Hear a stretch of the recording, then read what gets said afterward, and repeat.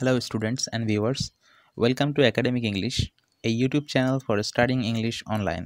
This channel is primarily intended for the students of class 9, 10, 11, and 12 across West Bengal. So, share the videos with your friends so that they can be benefited from this channel. Okay, without wasting time, let's come to the point. Today, we are going to analyze chapter 6 of class 9, a poem, Mild the Mist Upon the Hill by Emily Jane Bronte. Before we start, let us know something about the poetess. It will help us to understand the poem well. Emily gen ব্রন্টে 1818 সালের জন্মগ্রহণ করেন এবং 1848 সালে মারা যান। ইংরেজি সাহিত্যে তার একমাত্র উপন্যাস উইদারিং হাইটসের জন্য তিনি খুবই বিখ্যাত। এই উপন্যাসটি এত জনপ্রিয় হয়েছিল যে এটা তাকে একটা পরিচিতি এনে দেয় ইংরেজি সাহিত্যে। এমিলি বেশিরভাগ কিন্তু কবিতা লিখে গেছেন তার ছোট্ট জীবনকালে, মাত্র 30 বছর বেঁচে ছিলেন তিনি। এর মধ্যে শুধুমাত্র বলতে বেশিরভাগই তিনি কবিতা লিখে গেছেন। এই কবিতাটা বোঝার জন্য তার পার্সোনাল লাইফটা আমাদের একটু জানা দরকার। দেখো, এমিলিরা 6 ভাই বোন ছিল, যাদের মধ্যে শার্লট এবং অ্যানি ব্রন্টে এই দুজন লেখিকা ছিলেন, এমিলির লেখিকা হওয়ার পাশাপাশি। ইংরেজি সাহিত্যে এই 3 বোন ব্রন্টে সিস্টার্স নামে পরিচিত। যাই হোক, এমিলি মাত্র 3 বছর বয়সে তার মাকে হারান। তার মা ক্যান্সার আক্রান্ত হয়ে মারা যান। তার কিছু বছর পর সে তার বড় 2 বোন মারিয়া ও এলিজাবেথকেও হারান, যারা টিউবারকুলোসিস রোগে মারা গেছিলেন। অর্থাৎ আমরা দেখতে পাচ্ছি ব্যক্তিগত শোক কিন্তু এমিলির জীবনে অনেক বেশি ছিল।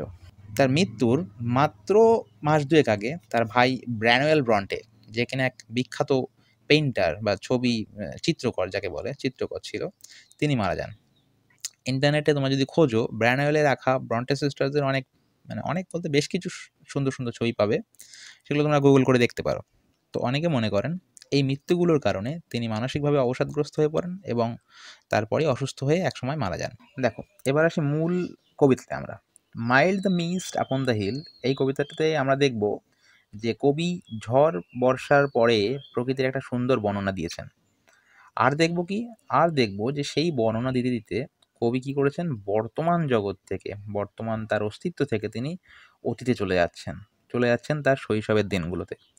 অর্থাৎ এটা একটা আমরা বলতে পারি যে স্মৃতি বিজড়িত একটা কবিতা, যাকে আমরা ইংরেজিতে নস্টালজিক পোয়েম বলতে পারি।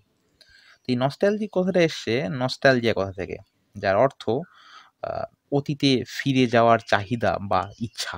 ঠিক আছে, তো চলো কবিতাটা আমরা পড়া শুরু করি, তাহলে আরো ভালো করে আমরা বুঝতে পারবো। তো দেখো, প্রথমে আমি কবিতাটার প্রতিটা প্যারার আক্ষরিক অর্থ বলবো, তারপর আমরা ভেতরের প্রতিটা শব্দ লাইনের ব্যাখ্যা করব। Mild the mist upon the hill, telling not of storms tomorrow. No, the day has wept its fill, spent its store of silent sorrow.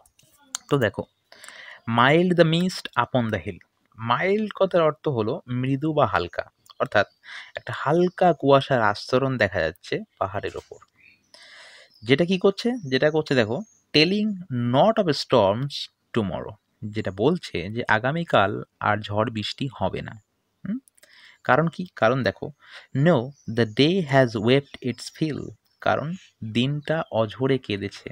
Spent it's store of silent সরো, এবং কি তার নীরব জমানো যে বেদনা বা ব্যথা যে ছিল তা সব বের করে দিয়েছে। ঠিক আছে, তো দেখো থার্ড লাইন যেটা আছে সেখানে দেখো, আমরা প্রথম দুটো লাইনের মানে ইজি একদম, ওর মধ্যে কোনো লোকানোর কিছু নেই। থার্ড লাইনটা থেকে দেখো, থার্ড লাইনটা বলেছে দেখো, দিনটা কেঁদেছে। দিন আবার কাঁদতে পারে নাকি? অর্থাৎ এখানে বলেছে বৃষ্টি হয়েছে, দিন কাঁদার অর্থ হচ্ছে বৃষ্টি হয়েছে। তার পরের লাইন দেখো, নীরব জমানোর যে ব্যথার কথা বলা হয়েছে পরের লাইনে, সেটা আসলে মেঘ। ঠিক আছে, বৃষ্টি হবার ফলে কি হয়েছে, সেই যে ব্যথাটা, সে ব্যথাটা মানে এখানে মেঘটা, সেই যে মেঘটা সেটা ফুরিয়ে গেছে বা কমে গেছে। তাই বলছে যে আগামীকাল হয়তো আর বৃষ্টি হবে না। ঠিক আছে, তো এখানে স্পেন্ট মানে কিন্তু ঝরিয়ে ফেলা, আর স্টোর মানে কিন্তু জমিয়ে রাখা বোঝাচ্ছে। ওকে, তো দেখো এই থার্ড লাইন যেটা আছে, এই থার্ড লাইনে একটা বাক্যালঙ্কার ব্যবহার করা হয়েছে, যার নাম পার্সনিফিকেশন। কবিরা কি করে, কবিরা কবিতার লাইনগুলোর মাধুর্য বাড়ানোর জন্য বা মিনিংটাকে একটু গম্ভীর করে তোলার জন্য এই ধরনের বাক্যালঙ্কার ব্যবহার করে থাকেন। এই বাক্যালঙ্কারটা মানে কি বললাম, এটা পার্সনিফিকেশন, তাই তো?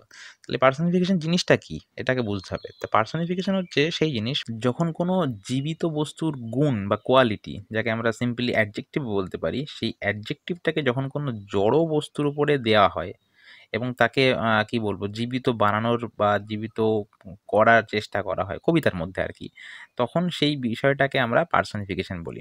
এই জায়গাটা যদি তোমরা লক্ষ্য করো যে the day has waved it's feel, অর্থাৎ দিনটা কেঁদেছে। তা দিন আবার কখনো কাঁদে নাকি? অর্থাৎ দিনকে এখানে কি মানুষ বা প্রাণীর একটা গুণ দেওয়ার চেষ্টা করা হয়েছে, বা কোয়ালিটি দেওয়ার চেষ্টা করা হয়েছে, এই জন্য এটাকে পার্সনিফিকেশন বলছে।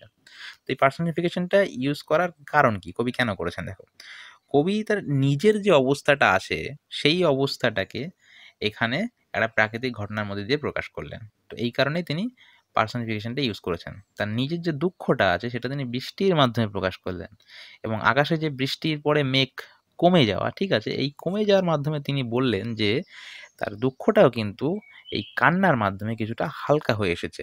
এবার দেখো, যখন আমরা দুঃখ কষ্ট পেয়ে আমরা কাঁদি না, তারপর কি হয়, মনটা দেখবে হালকা হয়ে যায়। ঠিক আছে?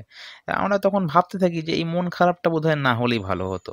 এরকম ভাবতে, ভাবতে আমরা কি করি, যে দেখা যায় যে অনেক সময় অতীতে কাটানো কিছু ভালো দিনে আমরা চলে যাই ভাবতে, ভাবতে আরকি। হ্যাঁ? এখানে কবিও তাই করেছেন। তিনি চলে গেছেন তার শৈশবকালে। হ্যাঁ? সেটা আমরা পরের প্যারাগ্রাফে দেখতে পারবো। Oh, I am gone back to the days of youth. I am a child once more, and 'neath my father's sheltering roof, and near the old hall door. তো বলছে কি? আমি চলে গেছি আমার শৈশবের দিনগুলোতে। এখানে ইউথ মানে আমরা কিন্তু যৌবন ধরবো না। হুম? আমরা শৈশব ধরবো। ঠিক আছে? I am a child once more. আমি আবার একবার শিশু হয়ে গেছি। And 'neath my father's sheltering roof. এবং কি? এবং আমি নিজেকে আমার বাবার তৈরি করা যে বাড়িটা আছে সেখানে খুঁজে পাচ্ছি, সেখানে দেখতে পাচ্ছি। And near the old hall door. এবং কি? সেই বাড়িতে একটা বেশ বড় একটা হল ঘর ছিল। সেই হল ঘরের সামনে দাঁড়িয়ে নিজেকে আমি খুঁজে পাচ্ছি বা নিজেকে আমি দেখতে পাচ্ছি। ঠিক আছে? তো এখানে দেখো যে এই যে শৈশবকালটা, এই শৈশবকালটা কি প্রত্যেকটা মানুষের জীবনে একটা সিকিউর সময় থাকে। যেখানে আমাদের সমস্ত সমস্যাগুলো কিন্তু আমাদের নিজেদেরকে ডিল করতে হয় না। সমস্ত সমস্যা কিন্তু আমাদের বাবা-মা বা অভিভাবক যারা থাকে তারা ডিল করে দেয়। তো সে সমস্যা যত বড়ই হোক না কেন।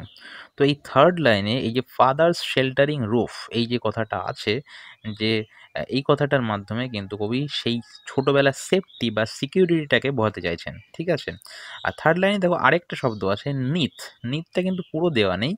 এর অর্থ হলো যে বিনিথ, BENEATH। এই বিনিথ যে কথাটা আছে, এই বিনিথ কথাটার অর্থ হলো নিচে বা আন্ডার। অর্থাৎ তিনি এই 3rd লাইনটার মধ্যে বোঝাতে চাইছেন যে তিনি নিজেকে যেন আরেকবার তার বাবার ছত্রছায়ায় সেফটি আর সিকিউরিটির মধ্যে নিজেকে দেখতে পাচ্ছেন। I watch this cloudy evening fall after a day of rain, blue mist, sweet mist of summer pearl, the horizon's mountain chain. তো বাংলা করলে কি হয় দেখো, যে সারাদিন বৃষ্টির পরে আমি দেখছি যে মেঘাচ্ছন্ন একটা সন্ধ্যা নেমে আসছে। হ্যাঁ? একটা নীলাভ কুয়াশা, গ্রীষ্মের একটা নীলাভ কুয়াশা, যেটা কবির কাছে খুব মিষ্টি লাগে, ওইজন্য সুইট মিস্ট বলেছে। সেটা কি দিগন্তের মাউন্টেন চেন, অর্থাৎ পর্বতমালা। হরাইজন মানে দিগন্ত, মাউন্টেন চেন মানে পর্বতমালা। দিগন্তের ওই পর্বতমালাকে ঢেকে দিচ্ছে। এখানে পাল বলেছে না 3rd লাইনে, PALL, এই পাল কথার অর্থ হলো ঢেকে দেওয়া। অর্থাৎ কি বলছে, পুরোটা মনে করলে যে একটা মেঘাচ্ছন্ন সন্ধ্যা, সারাদিন বৃষ্টির পরে কবি একটা মেঘাচ্ছন্ন সন্ধ্যা দেখতে পাচ্ছেন, যেখানে কি নীলাভ একটা কুয়াশা, যেই কুয়াশাটা কিন্তু তার কাছে খুব মিষ্টি লাগে, এবং সেটা কি উম দূরে দিগন্তে একটা পর্বতমালাকে ওপর দিয়ে ঢেকে রয়েছেন। ঠিক আছে? তো এটা কিন্তু এই যে প্যারাটা যেটা পড়লাম, এটা কিন্তু তার শৈশবের কথা বলছে। অর্থাৎ শৈশবে তিনি এই টাইপের পরিবেশকে কিভাবে এনজয় করতেন। অর্থাৎ তার কিন্তু ওই নীল কুয়াশা যেটা, ওটা কিন্তু খুব মিষ্টি লাগতো। ঠিক আছে? কিন্তু এটা কিন্তু এখন মিষ্টি লাগছে না। ১ম প্যারার সঙ্গে যদি আমরা এটা তুলনা করি তাহলে দেখব এটা কিন্তু কবির কাছে এখন মিষ্টি লাগছে না। কবি কিন্তু এখন একটা খারাপ পরিস্থিতির মধ্যে আছেন। সে কিন্তু প্রচণ্ড শোকার্ত, দুঃখিত।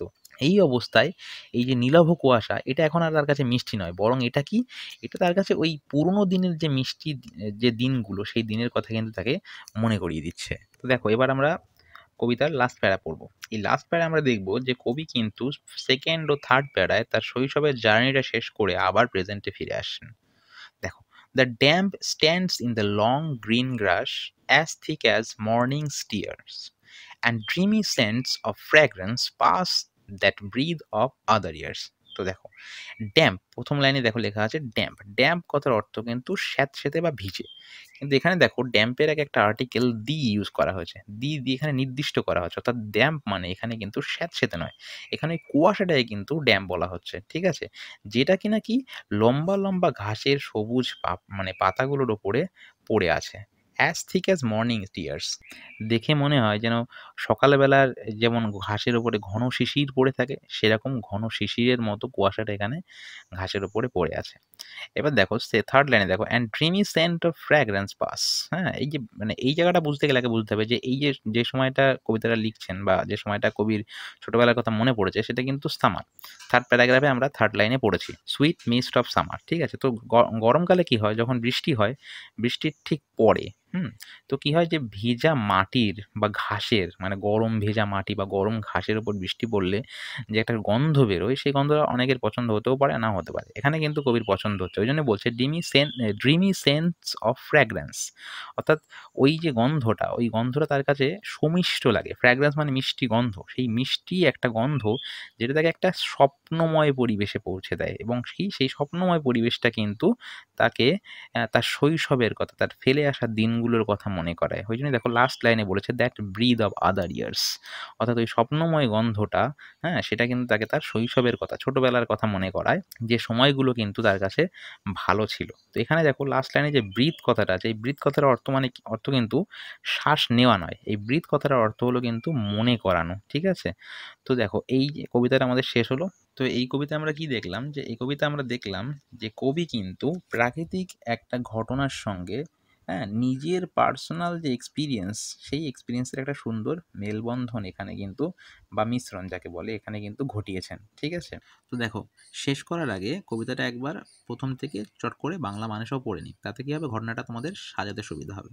তো দেখো, mild the mist upon the hill, telling not of storms tomorrow, no the day has wept its field, spent its store of silent sorrow। হ্যাঁ, পাহাড়ের ওপরে হালকা একটা কুয়াশার আস্তরণ রয়েছে, যেটা বলছে কি আগামীকাল হয়তো কোনো ঝড় বৃষ্টি হবে না। কেননা দিনটা আজকে সারাদিন অঝরে কেঁদেছে এবং এর জমানো যত নীরব ব্যথা ছিল সমস্তটা ঝরিয়ে দিয়েছে।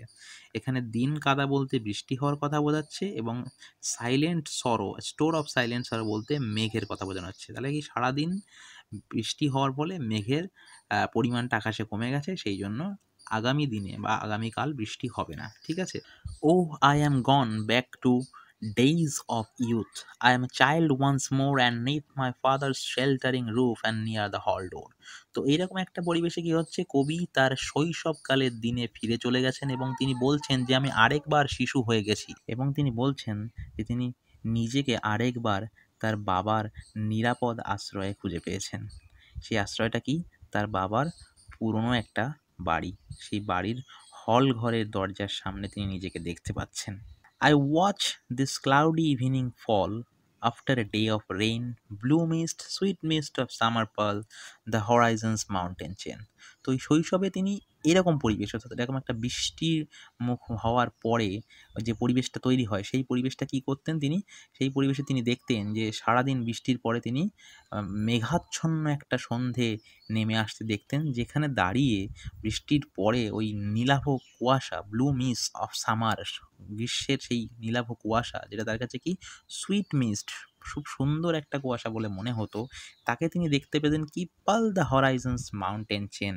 হ্যাঁ, দিগন্তের পর্বতমালাকে সেই নীলাভ কুয়াশা কিন্তু ঢেকে আছে।